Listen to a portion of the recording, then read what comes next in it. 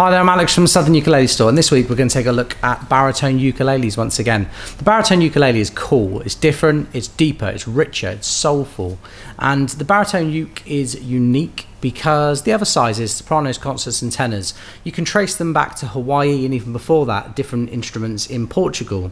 But the baritone ukulele's history is fairly modern by comparison. It was developed in the 1950s. Actually, two people at the same time developed the baritone ukulele in different parts of the East Coast of America, East Coast-ish. So we're talking kind of Boston and New York.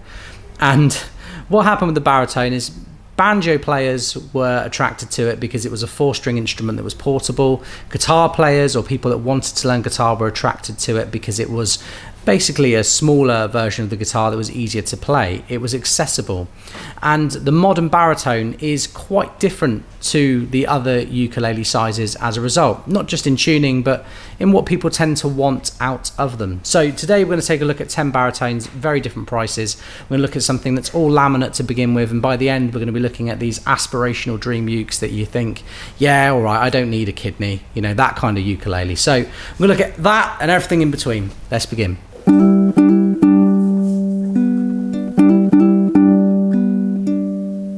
The first ukulele we're going to look at today is the Ohana BK10, which for me is the ukulele that most closely resembles the original baritone ukuleles made by Favilla and Vega in the 1950s and 60s.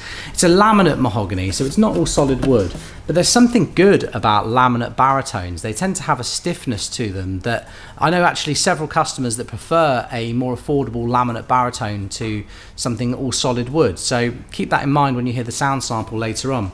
Laminate mahogany on the front, back and sides. Ohanas have a slightly smaller scale length, just an inch smaller than the average baritone, and they feel very, they feel just like giant tenors, not super tenors, let's call it a giant tenor, make a new size.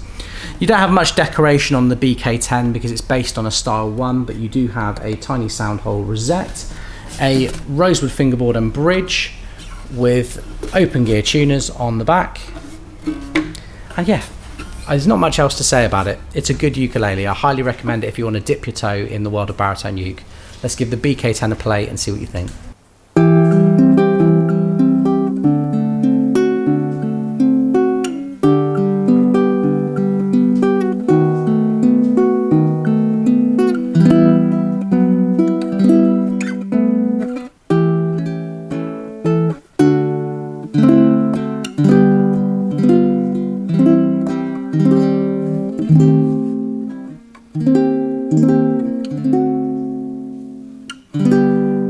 Second up today, we're going to take a look at the Uma UBU20S. This is a solid spruce top ukulele with laminate mahogany back and sides. Comes with quite a nice gig bag, rosewood fingerboard and bridge with closed gear Uma tuners. Hopefully I can get that to focus for you. One thing I noticed straight away about this after holding the Ohana is that the neck and the nut width on this are noticeably wider. The Ohana feels traditional, a bit more compact, because early baritone ukuleles actually more resembled a tenor guitar where they have a slimmer taper going up the neck. The Uma is much more Hawaiian, it's wider, it's thicker, it's expecting you to have big hands and want a wider string spacing. It's another satin finish ukulele, and it's loud, it's punchy, it's got more of a guitar-like sound to it. So if you're somebody playing in a ukulele group that needs to fill out the low-end frequencies but you want to be heard, then this is a fantastic option. Let's give the UBU20S play and see what you think.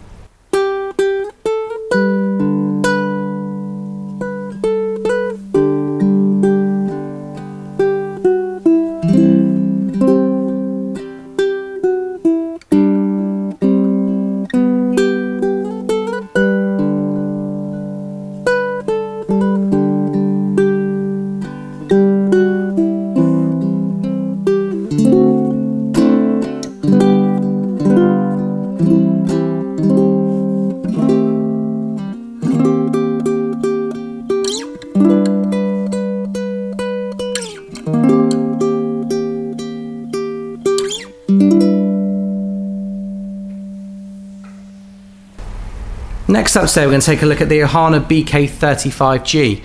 This is an all solid mahogany version of the uke we looked at earlier in the video. So all solid woods, bit more fancy as you look around. So it has front and back binding. They're plastic bindings with kind of a black, white and black 3-tier to them. You have the sound hole rosette as well, which is a white plastic rosette, more traditional looking, but it has a high gloss finish, which gives it more attack, more kind of instant brightness than a satin finish ukulele tends to have. Mahogany itself is quite a dark wood when you compare it to some others, so baritone ukuleles made of mahogany can be quite boomy, but the gloss takes away some of that, so you're getting the darker frequencies but with more kind of instant, you know, thwack to the notes. This particular one has a walnut fingerboard and a rosewood bridge, because Ohana don't always know what they're going to do with a fingerboard and bridge. And you have the same open gear tuners here, made by Grover, with really nice, I can't remember what you call these, I feel like you call them kind of kidney bean buttons. They've got a real nice shape to them, and a slightly more narrow nut and a slightly smaller scale length again. When I say it's small, please don't think I'm talking about it being more like a tenor. I'm talking about kind of fractions of inches, but they can change the tension of the strings. So Ohanas can feel a bit slinkier, you know, not quite as high tension as some of the more modern Hawaiian style baritones. Anyway, I digress. Let's give the BK35G a play and see what you think.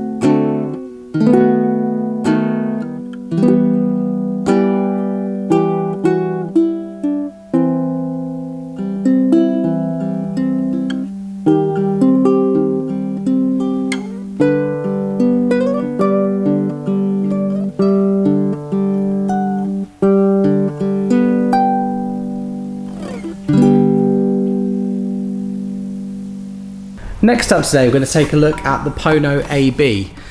Pono don't get as much credit as they deserve, because about 8 to 10 years ago, when the baritone ukulele began to increase in popularity, Pono were the only company producing an affordable, a playable, high-end feeling ukulele. And although the only criticism I have of Pono is that they can sometimes look quite boring, you know, they don't stand out on a wall, but they are players' instruments. You know, you play them, you love them, you enjoy them. And I think the trick and the secret to them is the truss rod in the neck. Very few ukuleles before Pono came along were having truss rods in the neck on baritones. So instead, the way they would counteract that is by making the neck thicker and making it just feel a bit more rustic. When the Pono came along with the truss rod in the neck, it was one of the first, probably the first mass manufactured baritone with a slimmer nut, so a 35mm nut width, ebony fingerboard and bridge, all solid acacia body, very plain acacia, but there's nothing wrong with that because that's part of what makes this instrument so affordable. You have Grover tuners, and as I believe I mentioned before, but just in case I didn't, a 35mm nut width. The Pono AB is like the industry standard for a giggable, nice baritone, and everyone else is kind of trying to be above or below Pono. I think it still, even now in 2022 as I film this, it fills a really unique price point where only really Flight are attempting to introduce baritones at the same price. Let's give the Pono AB a play and see what you think.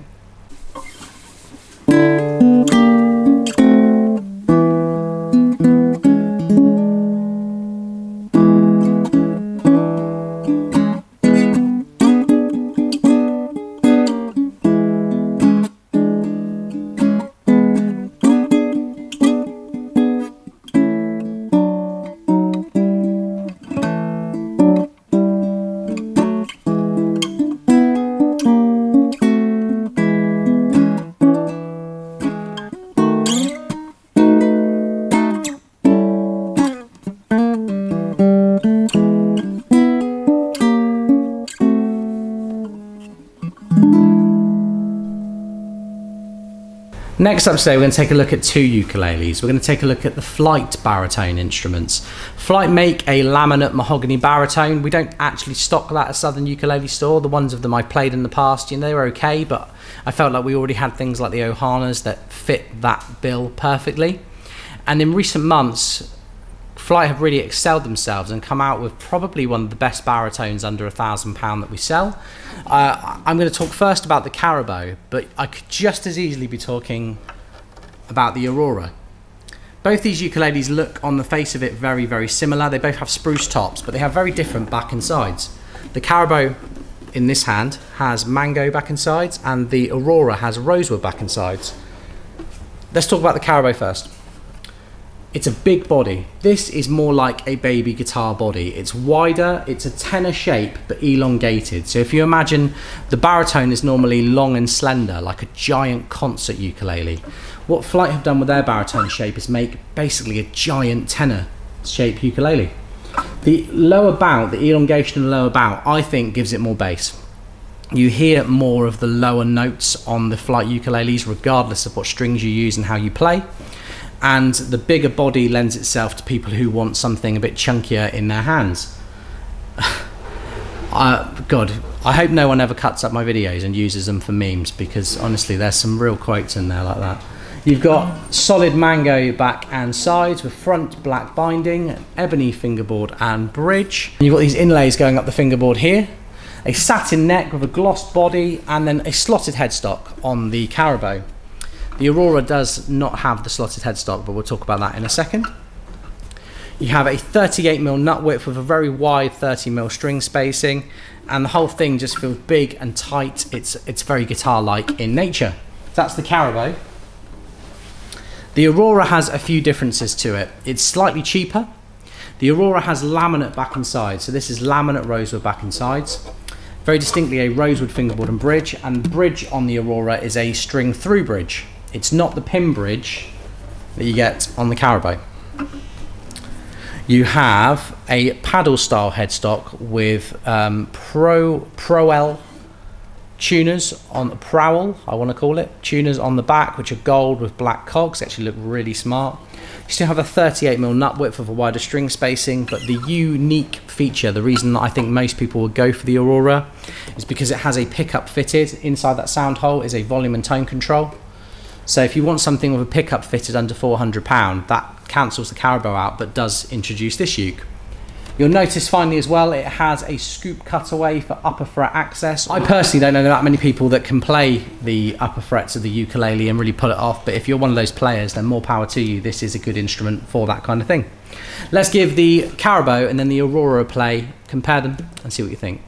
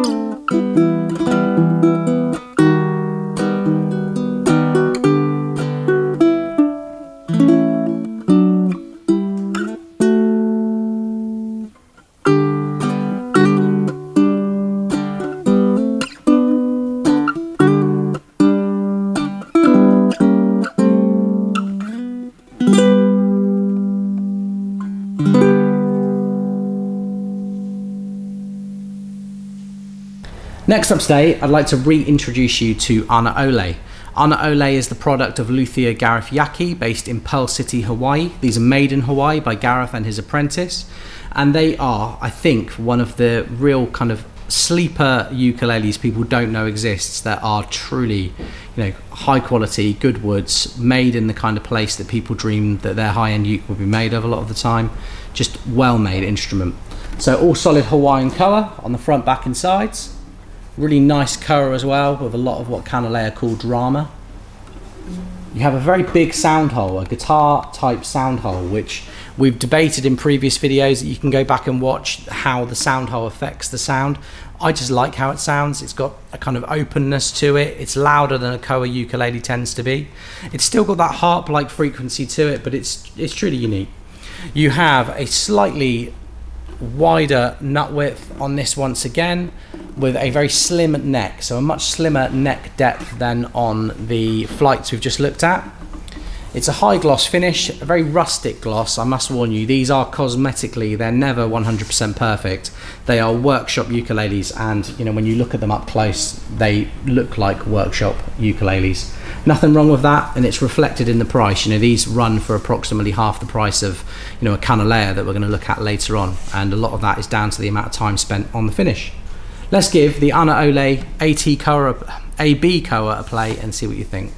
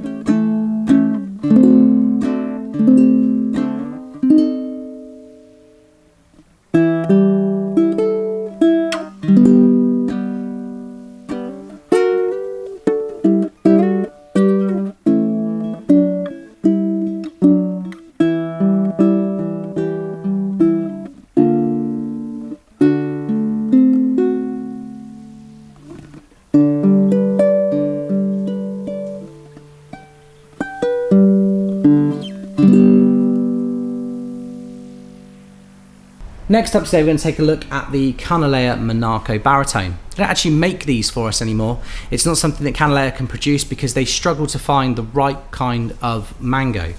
Mango wood is a wood that I love, and on baritones I think it comes out really well because it's deep.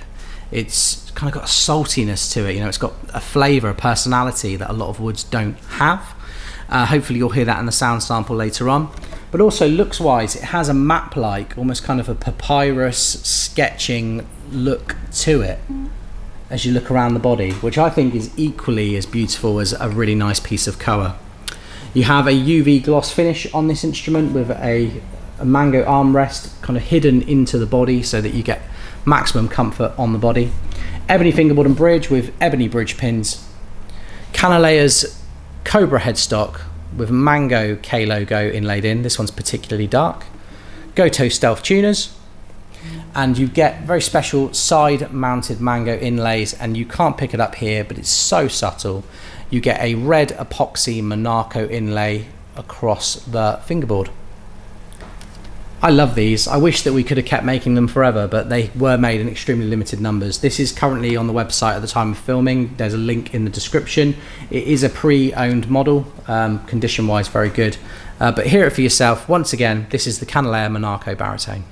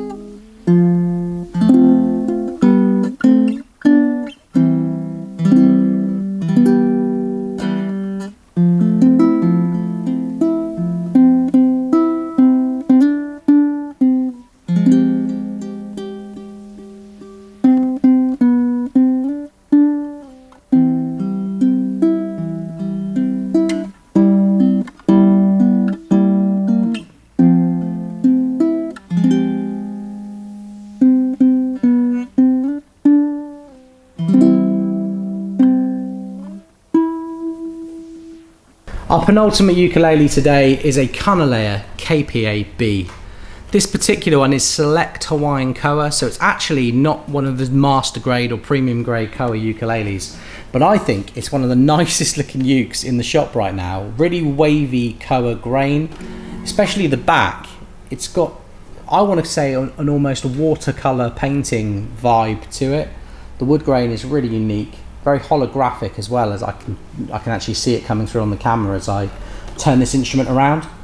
And the KPA-B is fairly kind of low spec in terms of cosmetic details, but the bits they do really stand out. First of all, you have this really thick abalone rosette. Abalone against Koa is, you know, it's just royal, isn't it? It looks like, you know, fit for a king. The front binding is tortoise shell, so it's almost purple in color. Very, very subtle from a distance, but up close it's just this really nice array of colors. The color palette when you look down at the ukulele is gorgeous. Ebony fingerboard and bridge with abalone dots going up the fingerboard, all the way to a K-brand abalone headstock inlay. Finally, you have gold open gear tuners with black buttons. Kanile'as have a 38mm nut width, slightly longer baritone scale with ebony fingerboard and bridge.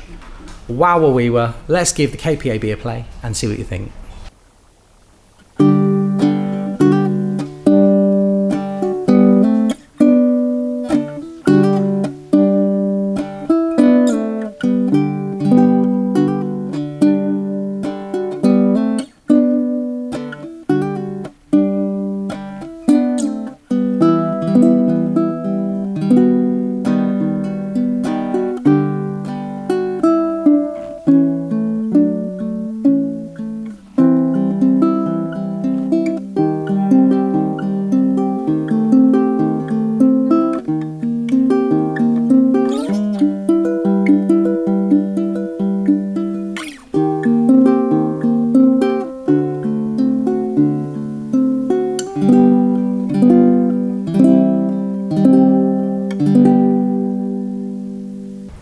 The final ukulele we're going to look at today is a Deluxe, a ukulele by Kamaka that is deluxe with deluxe features.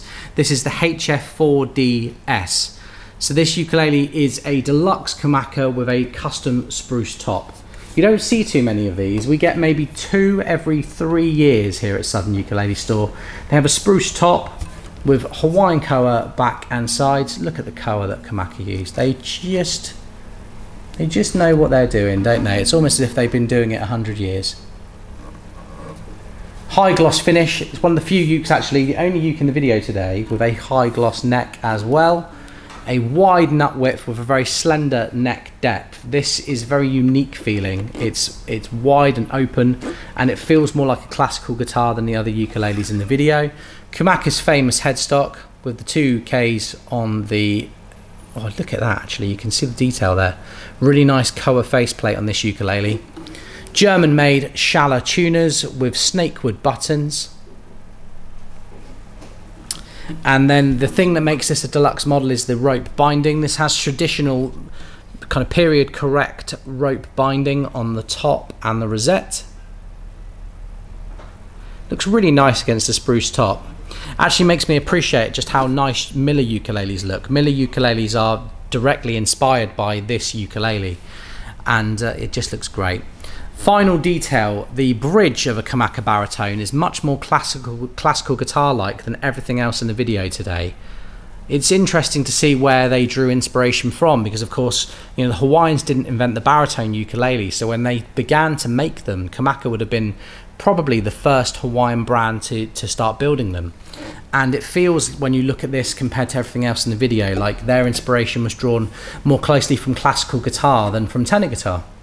Anyway, sometimes I bore myself with these videos. I hope you're still watching. This is the HF-4DS. Let's give it a play, see what you think.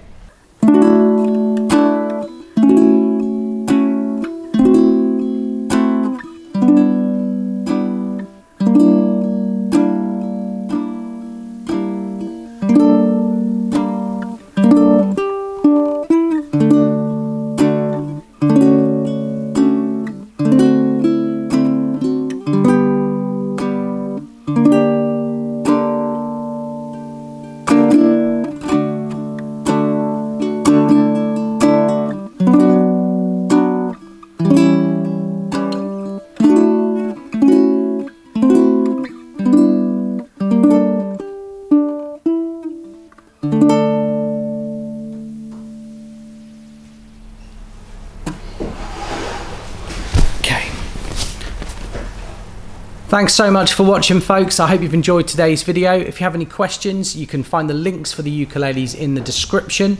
The description's always really in-depth, so they'll probably answer most of your questions, but if you have any more, you can leave a comment, or you can call the shop on 01202 430 820, or email me or the team at alex@ukulele.co.uk. I'll be back very, very soon. I've got a really cool soprano video lined up for you next week. But this week, we're all about baritones, all about DGBE, and I really hope that you've had a great time with me. Thanks for watching.